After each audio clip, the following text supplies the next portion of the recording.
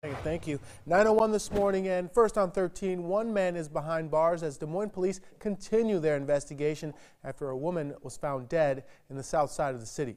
It happened around 1:48 this morning. Police responded to a call at an apartment complex at the 2700 block of Southwest 23rd Street. When police arrived, they found a 35-year-old woman unconscious and not breathing. Police say she had been stabbed. Officers arrested 33-year-old Clarence Reed, who was still at the apartment. He has been charged with first-degree murder. Des Moines police are still investigating this incident. This is the second homicide of 2022.